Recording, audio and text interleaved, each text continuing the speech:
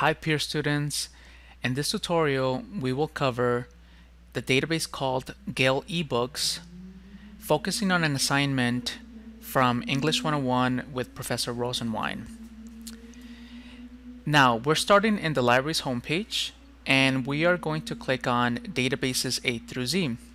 This will show you all of our list of databases that you can access at home, off campus.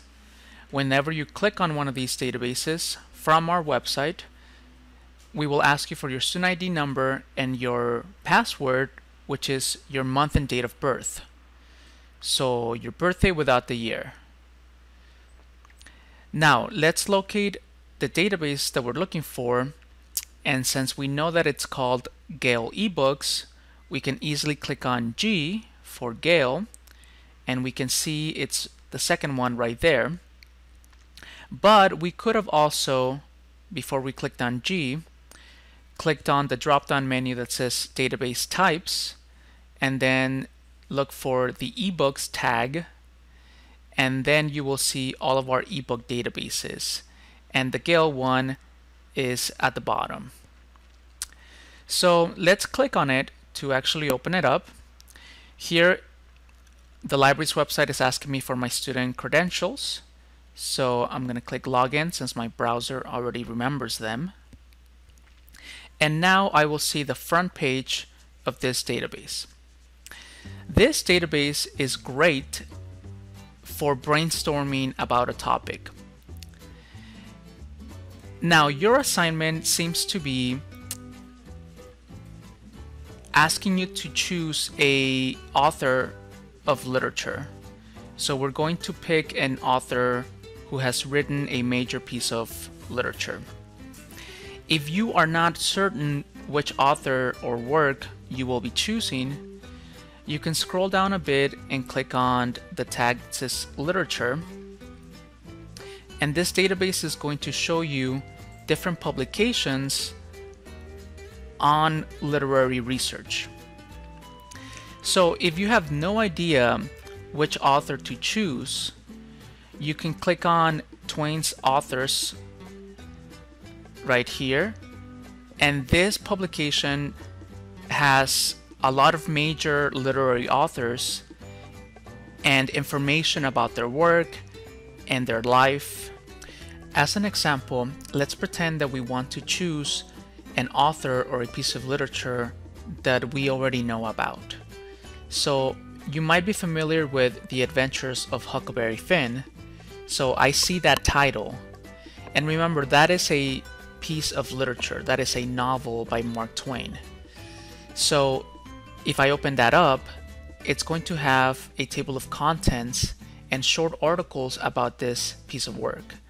And in the table of contents I can see some chapters like Mark Twain's life and works, historical context, the importance of the work, critical reception. So all of these articles would be useful as sources for your assignment.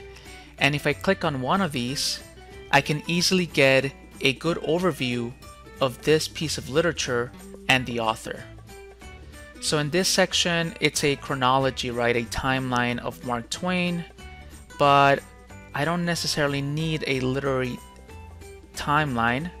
So I'm going to click on next, because I know that the next chapter was about the historical context of that work. And sure enough, here it is.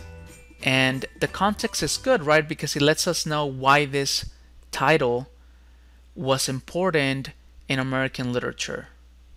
So I can see the article right here. It's kind of short. And if I want to use it later or read it later, we recommend that you email it to yourself. So you can click on the paper plane looking icon and click on the email function. And when you do this, this database will send you a link to this article and its MLA citation. That way you can keep track of all your sources by sending them to your own email. And if for some reason you need the citation of this article quickly, you can also click on Cite in that quotation mark icon, and this is the MLA 8th citation for this one article. But remember that these citations are not 100% correct, so even though you can use them to begin your Works Cited page, you should always double check them. So I could use this as one of my sources, but if I wanted to know more about the adventures of Huckleberry Finn, I can keep clicking next in this publication, because I remember that in the table of contents, the next chapter was the importance of the work. So this is chapter 2 in this publication. So we can use this second chapter as another source. So we're back in the portal for the literature publications within the database Gale eBooks. Now let's pretend that you already know the author that you want to research, and maybe it is Mark Twain, right? So you can click on the search bar and start typing the name of your author that you want to research, and I'm just gonna click search to see what this database has. Now Gale eBooks is only searching for my keywords Mark Twain within their section for literature. So at this point, I can see articles like Twain Mark from the publication Reference Guide to Short Fiction. So this article is mainly going to be about Mark Twain as an author and his life in a short article, I would assume. Now, if you start scrolling down, you can see that there's an entry for the autobiography of Mark Twain. So he wrote his own biography, right? And if we keep scrolling down, we can see other articles about him from different publications, such as Modern American Literature. So all of these articles, you could open and use them as your sources. But the point is that as you scroll down, you might find different angles about Mark Twain. For example, this one is titled The Science Fiction of Mark Twain. Maybe you didn't know that Mark Twain wrote any science fiction, but if you did know and you wanted to write about that particular piece of literature, you could open this up and learn about what has been said from an academic point of view about the science fiction of Mark Twain or those specific works. But the function of the database works similarly. You get an article, you can email it to yourself, you can get the citation in the top right hand corner, but the main point is that you skim or read through the article so that you know what that article is about and if it's going to help you with your topic.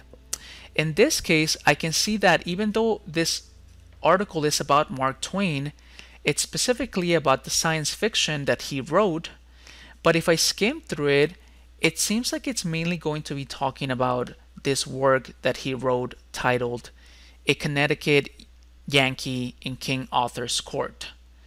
So maybe you've never read that one, or maybe you have, or maybe you want to read it, but at this point we already know, okay, maybe this is not about Adventures of Huckleberry Finn, so even though this article is about Mark Twain, I'm not really going to use it because it doesn't match the title of literature that I chose, even though it's about the same author. So this database should be great for any of the authors that you might choose. If you pick an author that is too modern, you might not find a lot of sources on that person. So for example, let's do J.K. Rowling, the author of the Harry Potter series. So she's kind of modern, right? She's still living in our contemporary world. So I typed her name, right, J.K. Rowling, and I'm getting some results. And as you can see, the first article is about her. It's coming from a publication titled Concise Major 21st Century Writers. And we can see that she was born in 1965, but she hasn't died yet, so there's no date of death. But similarly, we can keep scrolling down and see what kind of articles this database has on that particular writer, but maybe it's not going to have that much about her works of literature, but you might find one or two. For example, right here, Harry Potter and the Deathly Hallows, that's from one publication. Harry Potter and J.K. Rowling from the Encyclopedia of Children and Childhood. Or up here I also saw just Harry Potter from the Encyclopedia of Popular Culture. So you could use these sources just depending on the author that you are choosing and the title of literature that you want to focus by them.